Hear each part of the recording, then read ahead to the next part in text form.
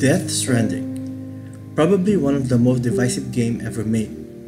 Directed by Hideo Kojima in Kojima Production. Released in November of 2019 for the PS4 and PS4 Pro by Sony Interactive Entertainment, and in July of 2020 by 505 Games for Windows.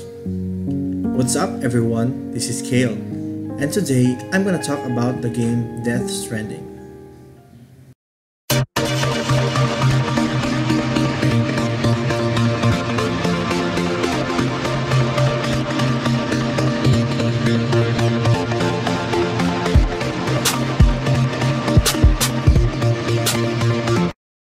The game is set in a post-apocalyptic America, where you control Sam Porter Bridges, and is portrayed by Norman Reedus.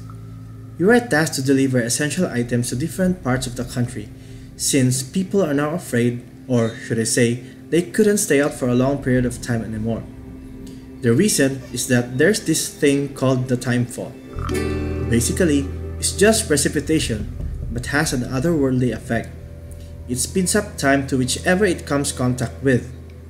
The people are aware of this effect, so traveling to places is near to impossible.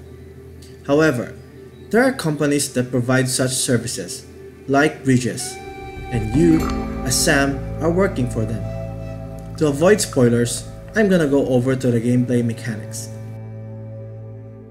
If you grew up playing the Metal Gear Solid franchise, then you'll be familiar with Death Stranding, especially the Phantom Pain. Anyway, it's an open world game where you travel across America on mostly unforgiving terrain, but with the aid of the items and tools that you can fabricate from different bases and safe houses, located in different parts of the map. But of course, you can't just craft ladder, ropes, or whatever. You have to make room for packages that you'll be transporting across the country. And here's the tricky part. If you stack too much items on your suit and on your back, then you will experience difficulties in traversing. So it would be wise to carry only the things that are vital to your journey. Though, you'll be prompted to press specific buttons to keep your balance if you stack up too much. But it really won't help, especially if you're walking on a slope or if you're crossing a river.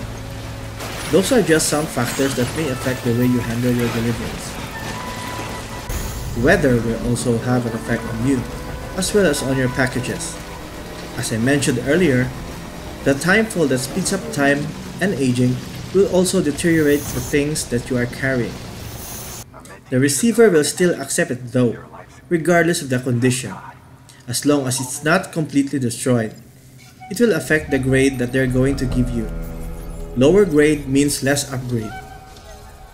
Then there's the BT. They are like wandering souls in the game. Mess with them and you're in a big trouble. They look like the Dementors from Harry Potter. BTs roam in certain areas, and they're kinda hard to locate without the help of your BB. BBs needs to be taken care of. There are instances that will rise BB stress level, so you must cuddle and rock them to relieve the stress. Too much stress on BBs will render them useless in detecting BTs. There are also mules and terrorists in the game that will try to steal your package. They are like scavengers in the game.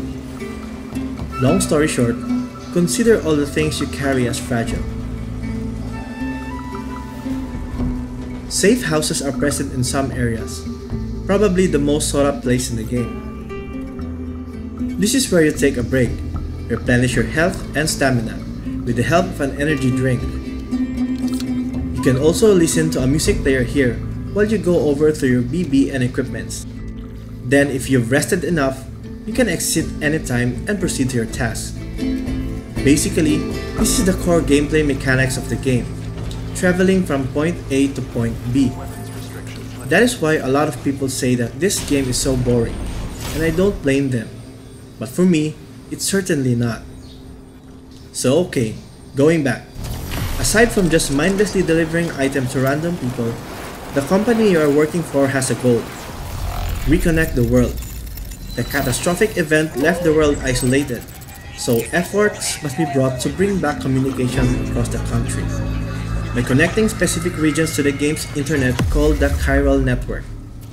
It's necessary to be able to take on orders and deliver to different areas covered by the network. I'll leave it at that. The game features an all-star cast: Norman Reedus, Léa Seydoux, Mads Mikkelsen, Guillermo del Toro, Troy Baker, Lindsay Wagner, and to name a few. The cast did a great job. Really feels like a high-budgeted film. Not to mention the cutscenes. Very Kojima thing. In-game music is also very good. Fits nicely in the game's theme and atmosphere. And finally, the world. Despite it's set in a post-disaster event America, the world looked amazing. The mountains, rivers, lake, dunes, everything feels real. And interestingly enough, it's kind of relaxing. I love to play this game after a stressful day. Really a perfect game considering how difficult the current situation is. The game coincidentally mirrors today's event. Isolation, quarantine. But it is what it is. I think you should play this game, or at least give it a try if you have a PS4, PS5 or a PC. This game will teach us not to give up easily and to have faith in humanity, like in the situation we are now. Not to mention the delivering system. Like today, going out to buy stuffs in stores are strongly discouraged because of the pandemic. Instead, we shift to online shopping, rely on logistics, and wait for it to be delivered on our doorstep. Like Bridges company in the game, in real life, FedEx, UPS, LBC, Ninja Van, or whatever. And despite the title, the game does not promote violence and killings. It's really a good game, and you'll love it, especially if you're patient and smart. Again, others may not like this game because it lacks mission variety. But are not all games repetitive and does the same thing over and over again? So why tutorials are only shown very early in the game? What about you? Are you planning to give this a try? Or if you played this already, did you like it? Or is it boring?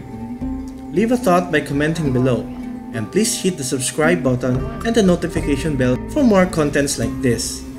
Thanks for watching and stay safe. Thank you, Sam. I feel whole again. I'm really sick.